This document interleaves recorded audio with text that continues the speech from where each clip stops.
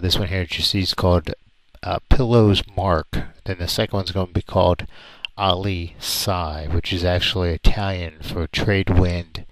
And these, what's interesting about this is I really felt compelled to create these pieces. I had a chance to take an overnight trip on a sailboat, and I had a very vivid dream, kind of like a dream on top of dreams. And the idea of making this artwork and having it look the way it does actually came to me in these dreams. And there's a little bit of a story behind it, and I'll share that with you. It's going to show you a whole series of photographs of the process of me actually putting this dream on paper. This is cardstock here. It's like a heavy cardstock, and it's actually spray paint that I used to make it with. It's kind of crude, but I think it had a very good result. And we start off with a blank piece of paper, kind of a metaphor for life. We know we all start off with a blank piece of paper, and we create our own personal masterpieces from there in life and in art. And lay down a good primer for it. And it's really interesting how you see this develop, because rarely is it that you can actually see what a dream looks like, and that's what I think I've been able to create here.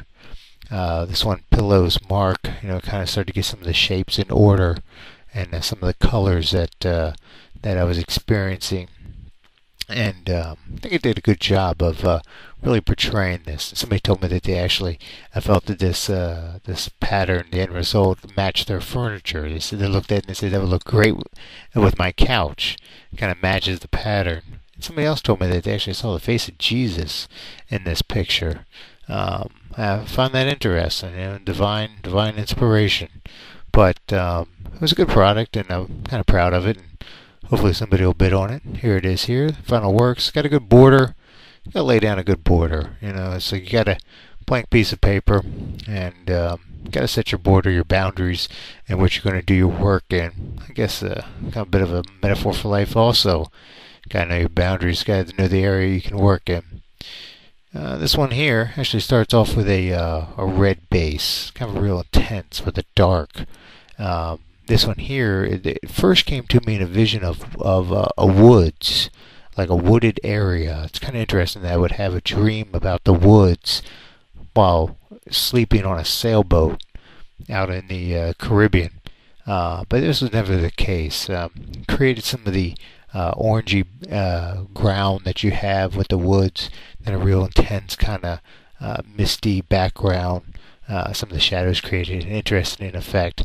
But after I started to lay down some of the paint, you had like a ghostly image that came over the woods in here with the sticks that I portrayed with it. And I kind of like it, the end result. But then I started to have the shapes come into play, and you can see what the end result of that is as well here coming up. Well, I enjoyed doing this, and if you like this artwork, you can bid on it. USA, eBay, under greatly appreciate it. Maybe you'll add this above your couch. Thank you very much. I appreciate it. Bye now.